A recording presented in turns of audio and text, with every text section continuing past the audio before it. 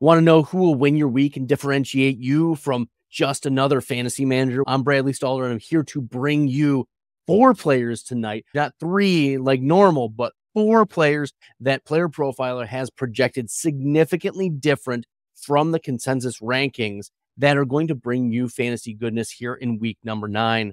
Last week, in week 8, we said Ricky Pearsall was a borderline flex play, and he got over 70 yards on 5 touches. So he didn't let you down in full PPR. He got the double digits. We're happy with that.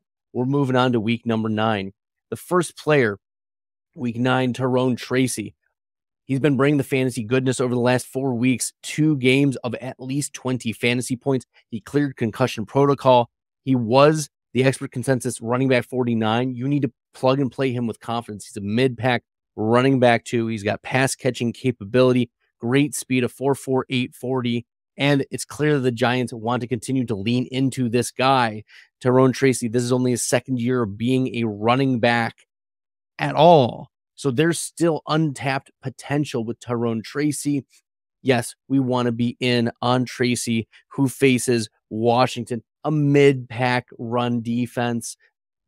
There's going to be fantasy points to be had in this matchup against Washington. So play Tyrone Tracy, mid running back 2 with confidence. Even though the consensus right now, I expect the consensus to rise over the next couple of days, but still the difference between running back 17 and 49 is just too big of a gap. Even at the closing line value, running back 17 is where we want to have Tracy. The next player has been letting you down here and there throughout the season, and that's been Chris Olave. But this is the Chris Olave game. Back in week 1, the Saints faced the Carolina Panthers, and it was an absolute blowout, just an absolute annihilation of the Panthers. Remember, the Saints put up a 40-burger, didn't need Chris Olave. But things have not all gone well for New Orleans since the first 2 games where the Saints were super hot. They're going to have to be throwing, and Carolina's going to have to be throwing. And so we look at this game as a lot more competitive now, fasting forward to week number 9. The Saints are going to need to lean on Chris Olave a lot more, especially with questions at the running back position. Kamara has been dealing with injuries. He's expected to play, but Jamal Williams out. Not good. You have Kendre Miller out. Not good. So you could see Taysom Hill be leaned into a lot. Rashid Shaheed is gone as well for the Saints. But Olave is now healthy and looking even just last week, 14 targets, 3 red zone targets, 8 receptions. He finished as the wide receiver 12, and now we get Derek Carr back. That's exciting for the Saints. You want to plug in Chris Olave as a solid wide receiver 1, not a borderline wide receiver 2. This is the Chris Olave breakout game. Player Profiler giving it to you, projecting a top 5 finish for Chris Olave in week number 9. Now, if you're looking for a flex play that you want a little more confidence in, that is wide receiver Jakobi Meyers. Expert consensus is wide receiver 29. We have Jakobi Meyers projected at wide receiver 20, so 9 spots ahead of consensus. And we look at what Jakobi Meyers has done. Wide receiver 27 in fantasy points per game. But this is a good matchup. We're looking at Jakobi Meyers facing off against a Cincinnati team that needs to get their act together. They need to get their offense pumping and moving. Zach Moss is out. That means there's a lot of Chase Brown, and Chase Brown is speed. T. Higgins not expected to play. That means there's lots of Jamar Chase downfield.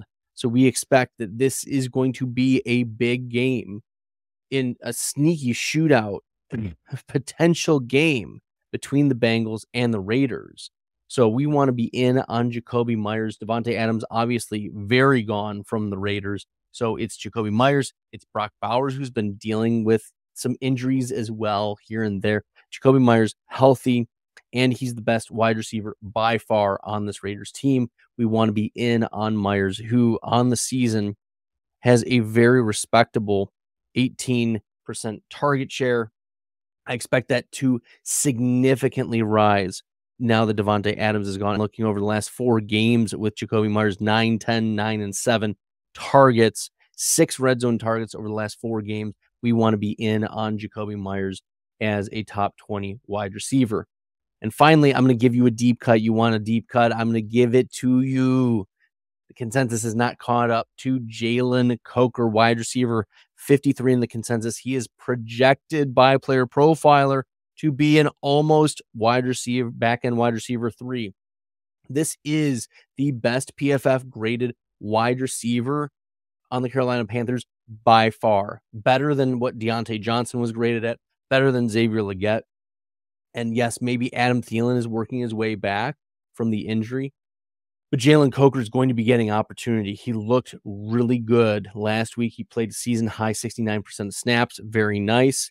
And he's got some nice athleticism about him. 98th percentile burst score, 98th percentile catch radius, and he plays in the slot. So the Carolina Panthers have nothing to lose with trying to get more exposure and development out of a player like Jalen Coker. So we want to see Jalen Coker start to get into your lineups. This is an interesting matchup against New Orleans, right? I mentioned that the Saints are going to be throwing a little bit more. You want that back and forth. Coker is very interesting in terms of a deep dart throw DFS play. Wide receiver 38.